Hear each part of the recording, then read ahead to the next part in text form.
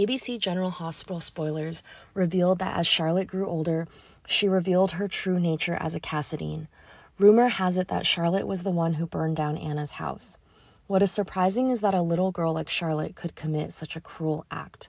People couldn't believe that a child as young as her was capable of committing such a heinous act. However, Charlotte's Cassadine nature seems to be gradually emerging. The Cassadine family is known for its exceptional traits, often capable of committing cruel acts to achieve their goals.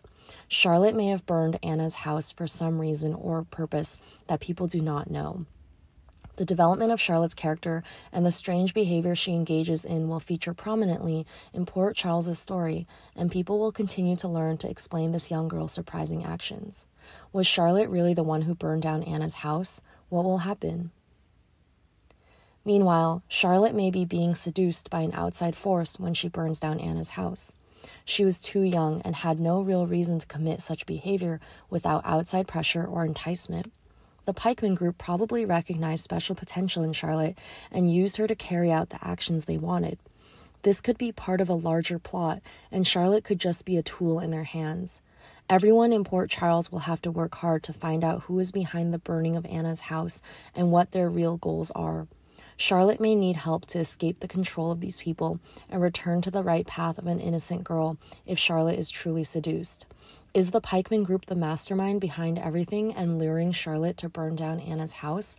Or is there another possibility? Besides, rumors of Peter coming back to life and committing a series of evil deeds through Charlotte are a possibility that cannot be ignored. Peter was once a dangerous opponent of Anna and caused much suffering to her family. If Peter is truly alive and is using Charlotte as a tool to carry out his plans, this could explain why a 12-year-old girl could commit such evil acts.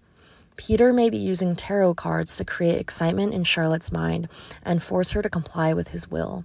This makes finding the truth and stopping Peter more urgent than ever. Anna and others in Port Charles will have to work together to uncover this mystery and protect Charlotte from Peter's manipulations. Is it possible that Peter really comes back to life and controls Charlotte? There is also the possibility that Charlotte did those cruel actions because she did not like Anna and wanted her to stay away from Valentine and Port Charles's life.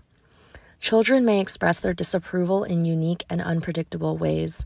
However, whatever the reason, burning down someone's house and vandalizing someone's room is very dangerous behavior and cannot be ignored. Charlotte needs to face the consequences of her actions and learn from this experience. Regardless of the reason, harming others and causing harm to them cannot be tolerated. She needs to accept the punishment she deserves and be educated about the importance of respecting and being kind to others. Charlotte also needs support from her family and society to promote her learning process and positive development in the future. What is the truth in the end? How will things turn out?